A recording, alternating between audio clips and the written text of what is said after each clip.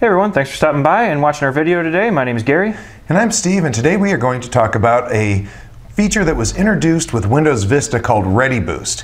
If you've ever been in the situation where you wish you had more RAM, maybe your computer only came with like a gig of RAM, and it seems like your hard drive's kind of working really hard, that means you ran out of RAM, and more RAM means more speed. However, maybe you don't want to go out and buy RAM. Maybe your computer's like a laptop or something and it's really difficult to put new RAM into it or expensive. Well, ReadyBoost is a solution.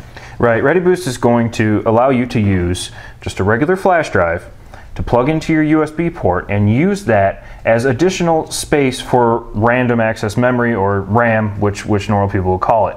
It allows your computer to store things there in a quick and easy way so it doesn't use your hard drive, and it'll allow you better performance in some cases. Right, and the some cases is this. If you have one of the newer computers with a solid state drive, you're not going to see a performance increase at all. In fact, it's going to hurt you. If you have a computer that has a 7200 RPM hard drive, one of those faster ones, it's going to be about equal. It's not really going to, again, if you see performance gains, it's going to be minimal. However, if you have a little bit older computer and it has like a regular old 5200 RPM hard drive, or it's maybe a few years old, you might see a real improvement by using this, and we're going to show you how to do it. Right, and the good thing is that Windows isn't going to let you ruin your performance on your computer. If you use ReadyBoost and your computer can perform faster without the flash drive, it just won't use it. So let's go ahead and turn to the computer and show you how this works. I'll show you first of all I'm going to do is plug this right into the USB port in the computer. I'll go ahead and do that now, and then let's go to the computer and I'll show you the demo on the screen. Okay, I'm going to go ahead and first plug in the flash drive, and the computer is going to make a little noise there to indicate that it's been plugged in. And in most cases you're going to get this autoplay screen, and one of the options that it's going to give you is the option to speed up my system. Now keep in mind, if this does not come up, there's a chance that your flash drive may not be compatible with ReadyBoost. If that's the case, then you'll know right away because it won't show up here. I'm also going to show you the other way to get to this here in just a second. When we go ahead and click on speed up my system, it's going to open up the ReadyBoost properties for the drive. And you'll see right now it's set to do not use this device.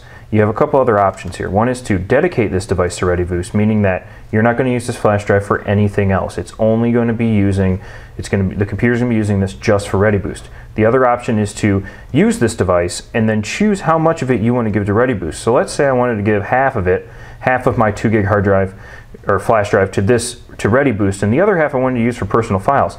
I can go ahead and set it like that and hit OK, and that's really all there is to it. It's going to go ahead and configure ReadyBoost, and once it's finished, it'll go ahead and start using it.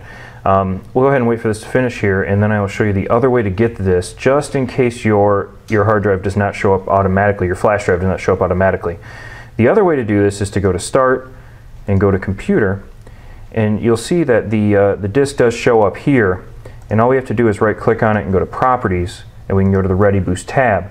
Now if you don't have a ReadyBoost tab, that means that your flash drive doesn't support it, so you may need a faster flash drive or a higher capacity flash drive. I think that's just about it.